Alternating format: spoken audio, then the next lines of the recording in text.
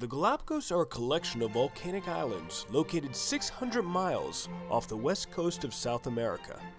Collectively, the islands, which are considered a province of Ecuador, are referred to as an archipelago, and are best known as the location in which Charles Darwin established his theory of evolution and natural selection while journeying on a vessel known as the Beagle.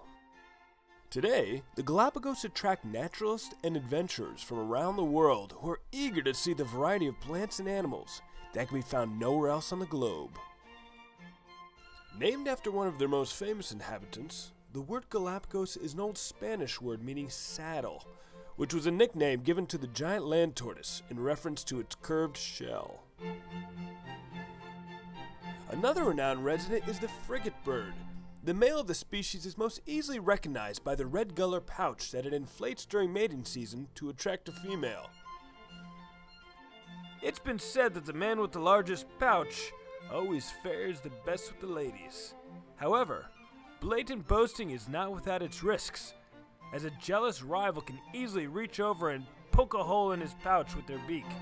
The pouch will not be able to inflate for the remainder of the season, leading to a year of cold, lonely nights. Another fly seabird on the scene is the blue-footed booby, obviously identified for their outrageous electric blue feet.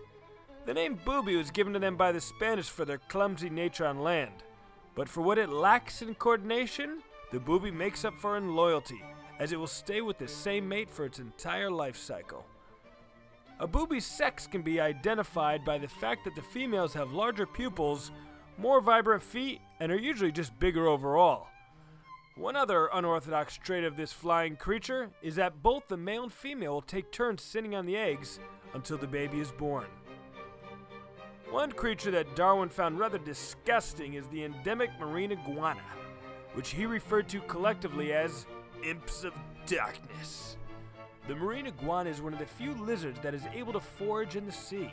Its long claws enable it to scale in and out of the rough coastal waters, where it can satisfy its taste for sweet algae.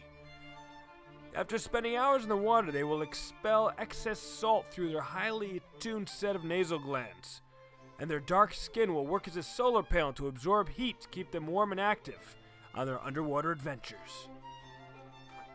Now, among the arid cactus-covered lava fields, you will find the larger, land-bound cousin, the Galapagos land iguana. Aside from their shorter claws and tails, they are also recognized by their spiny crests on their back and often vibrant yellow skin. The Galapagos land iguana survives primarily off the water they find inside of cactus bears. All the animals on the island live in respectful tolerance of each other. Because there are no natural predators, animals such as sea lions take little notice of curious cameras or passerbyers.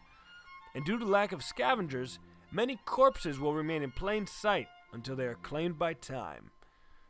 The surreal landscape of the Galapagos enabled it to represent Mars in the science fiction classic Total Recall, starring Arnold Schwarzenegger.